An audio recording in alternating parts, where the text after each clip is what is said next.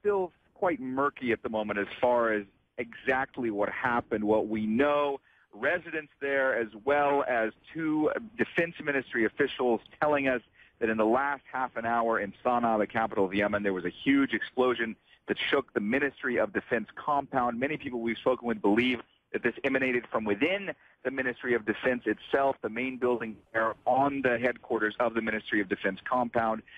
There is suspicion that there might be numerous casualties. Local media in Yemen believe that casualties have happened.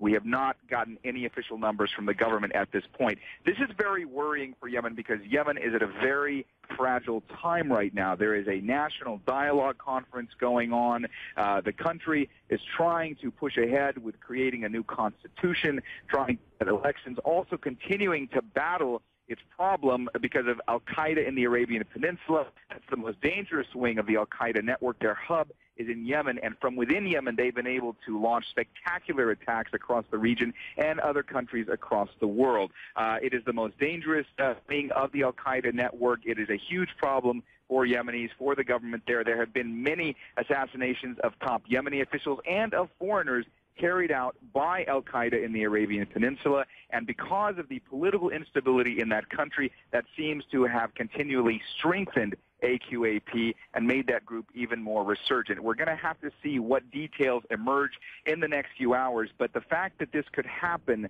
on a compound which is such a secure fortress that is really perpetually on lockdown, that is what's causing so much concern at this hour. John? Yeah, I was wondering about that, Mohammed, because it's, 10 a.m. in the morning now, just after 10 a.m.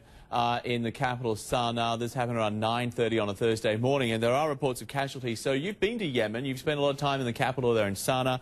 The location of the Defense Ministry, is it in a busy part of town? Would there have been a lot of pedestrians around at the time? Would they have been exposed to this explosion in any way?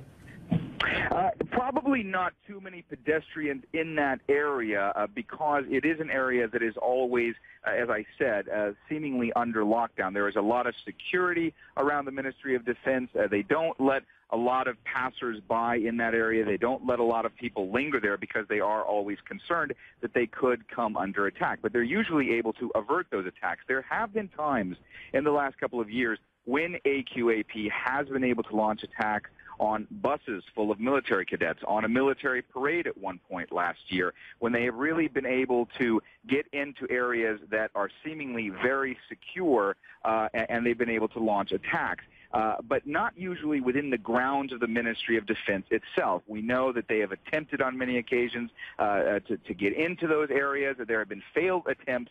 But if this was AQAP, and I should add, there has been no claim of responsibility, even though some of the officials I'm speaking with believe that this probably will end up being AQAP. We should add that they have not yet ever been able to get onto the compound of the Ministry of Defense and launch some kind of an attack from within there. We should also say, John, that because Yemen is an unstable place, and because the military there is very fractured, there are often times where there have been squabbles, skirmishes, clashes between different factions of the military. And when there is political instability there, because Yemen is a very tribal country, and because the military there hews to their tribal alliances, there are times when there are clashes that erupt in the streets of even the capital of Yemen between different factions of the military loyal to the leaders who have been within the military structure there for decades. So very unclear at this hour, but again, very worrying, and at a time in Yemen when the country is really trying to forge ahead with a tenuous peace